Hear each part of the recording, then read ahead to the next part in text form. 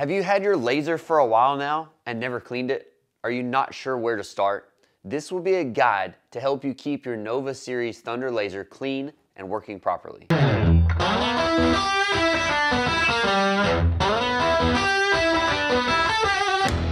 Hey y'all, my name is Nick and welcome back to State of Woods Cove. Today we're going to go over how to properly clean and maintain your Nova Series Thunder laser.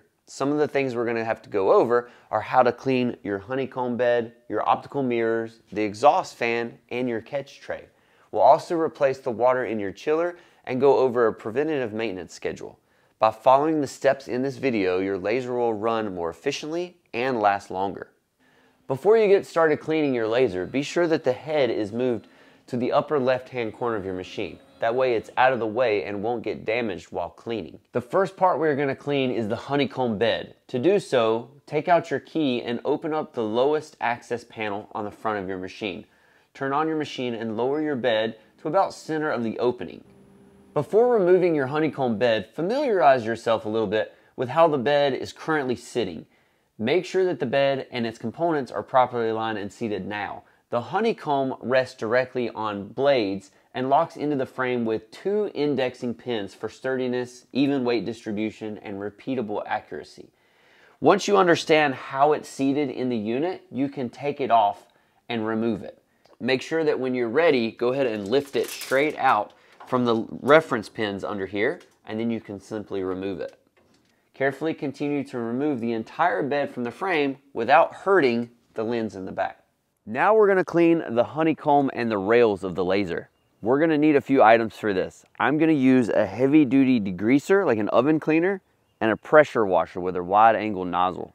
So we've taken the bed and the rails outside to do the pressure washing. What I'm going to do is lean it up against this fence, or you can put it on boards or some sawhorses.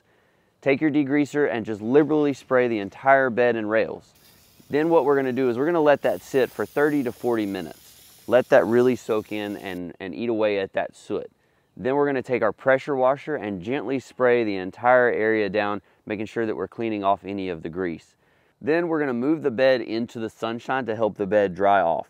It's very important to make sure your bed is entirely dry before it's replaced. If you have a leaf blower, you may use it to aid in the drying. I don't want this thing to rust, so just make sure that you really dry it before you put it back in your laser. While our bed is outside drying, we're going to go ahead and take time to clean the laser. First, we're going to clean out the catch tray of the laser. This is a simple task of just vacuuming it out, or you can actually remove it and dump it right into the trash can. If you need to, go ahead and get a wet rag and wipe down the entire tray. While you have a damp rag out, it is a good time to go ahead and wipe the entire machine. This will take some time, but it will help keep your machine looking clean and functioning correctly.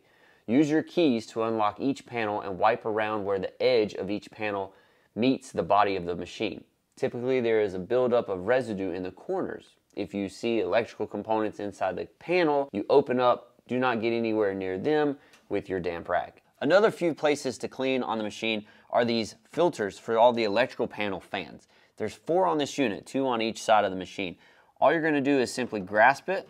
There's a little plastic cover on it and pull it off. There's going to be a little felt type filter on there that you'll need to blow out with compressed air, and then we'll just simply wipe all this off and clean this. Now over time, your inline exhaust fan is going to get dirty, so I'm going to show you how to clean that. A lot is determined by what type of material you're cutting, is how quickly your fan's going to get dirty. We cut a lot of acrylic, so I'll be interested to see how dirty this thing actually is. But keeping your fan clean is going to help move more air out of your laser and help to keep those harmful fumes and smells out of your shop. Before we take this unit apart, make sure that the power is off of it. You can unplug it from the back of your laser. Secondly, we need to remove the clamps to the fan. Find the corresponding screwdriver and loosen the clamps. There is no need to completely unscrew these clamps, just enough to be able to slide the clamps off of those joints. Next, you will slide out the fan housing and bring it over to the work table.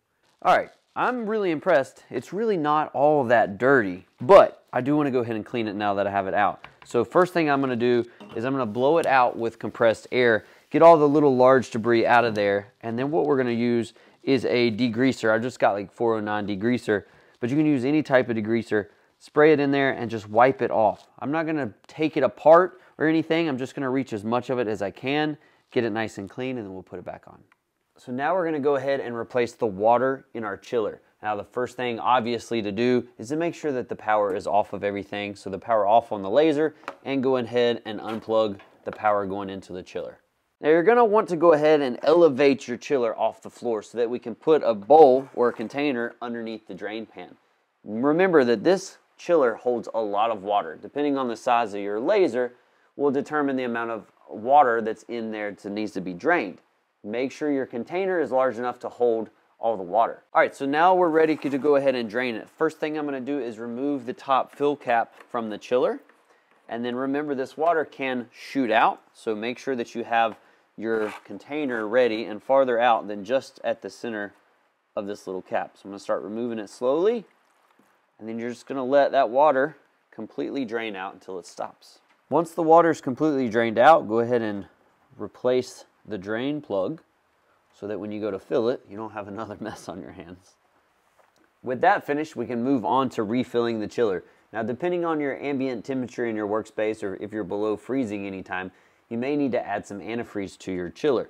There's a link in the description below for more information on what type and how much to use. To fill the chiller, we use distilled water for this process. Each size of laser requires a different amount of water. We have a 51 Nova 100-watt laser. We use 1.5 gallons of water. Take a funnel and fill the chiller while you're looking at the gauge on the back. Fill it up to where it starts to be visible in the yellow full portion of the gauge. Plug in your laser and turn it on. This will allow the water to start flowing through the laser tube and the machine. Watch the gauge and make sure that the water level stays in the green normal portion of the gauge. If it is starting to drop, keep filling it up until it stays constant in the upper half of the green portion. Now that it's full, we need to check for air bubbles in the water lines and also in the laser tube. To do so, we're going to need to open the rear cover of the laser. First, we're going to look into the tube to see if there's any air pockets that are trapped inside the tube. If you find an air pocket, locate the clear hose at the very end of the laser tube. Without touching the glass tube, squeeze the water hose a few times and watch the air pocket move from left to right or down the tube. Keep pressing until it's completely gone. One thing to make sure of is that your machine is level right to left and also front to back. This will aid in removing air bubbles. Now we're going to go over one of the most critical and delicate processes of the maintenance procedure. Cleaning your optics can help keep your machine operating at peak and consistent performance. Dirty optics can lead to poor performance and failures. As you use your machine, you will start to gauge how often you will need to clean these. The optics are worth checking every day. We will not be going over how to align your lasers and your red dot. That's a video all in itself. A lens or mirror failure can be caused by several different issues, but they all can be avoided by regular maintenance. The buildup of soot or dust can prevent the laser beam from being passed evenly or powerfully from mirror to mirror.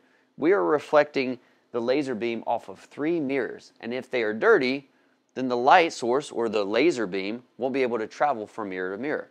This will hurt our cut power and even our direction of the laser at the lens. When it comes to cleaning all of your optics, there's 5 areas we really want to concentrate on. There are 3 mirrors, the lens at the head, and then there is what we call a beam splitter coming off for the red dot laser.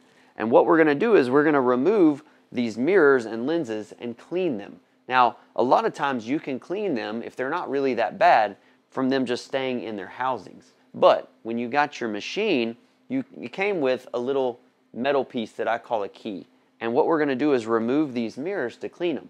The cool thing about these machines is that when we remove these mirrors, it's not going to affect anything with the alignment of your laser mirrors. All you're doing is removing them from the housing. The housings can stay where they are. For this process, you will need some cleaning swabs, dust-free cloth, and the cleaning solution. All of these came in your toolbox that came with your machine. First, you're going to inspect the mirrors closely and determine how dirty the mirrors are.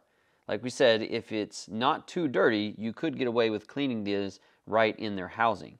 Take the swab and in a circular motion, work from the inside out and wipe the mirror.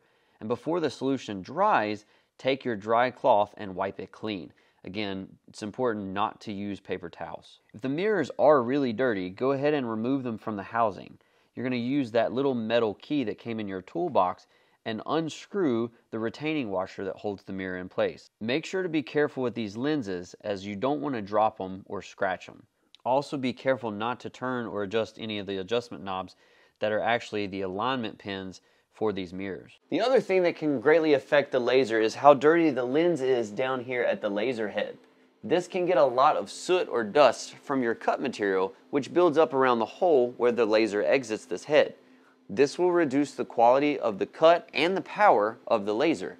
Keeping these items clean regularly can prevent all this. I want to go ahead and clean the head of the unit. So I'm going to pull the air line out and then unscrew it and remove the whole head assembly. Then we can take it to the bench and unscrew everything and get the lens that's inside here nice and clean.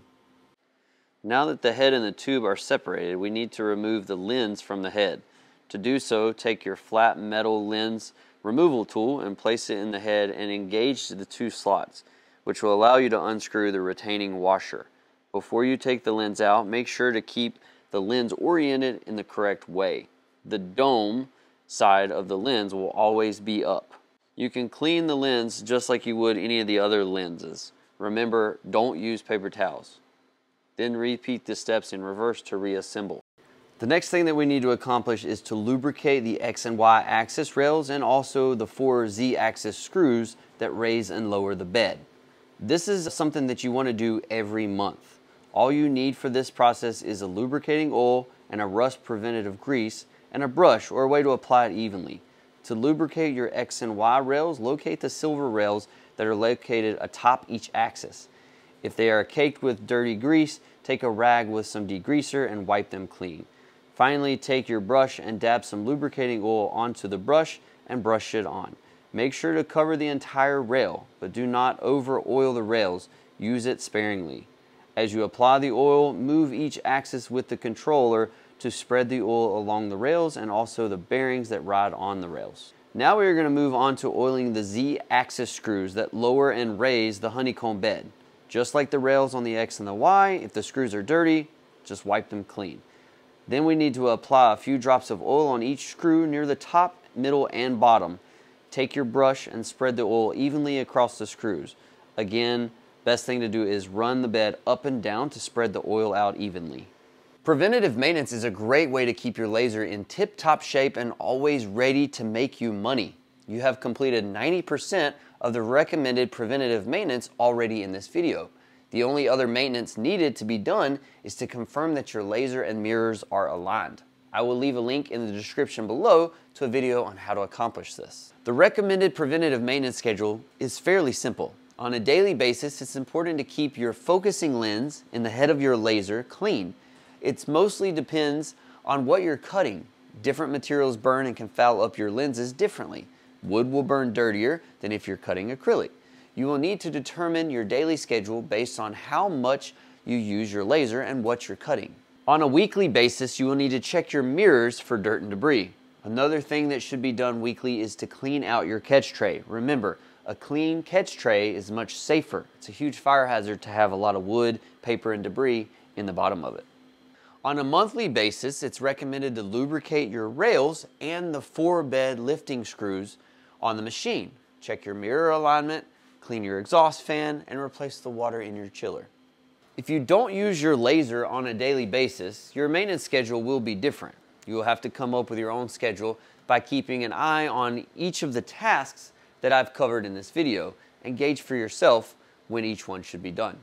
I hope that this video has been very informative and beneficial to you. As long as you follow the steps in this video when cleaning and maintaining the various parts of your Nova Series Thunder laser, it will make your cutting and engraving much more efficient and let your laser have as much of a long life as possible. So I hope this helped, and until next time, have fun with your laser.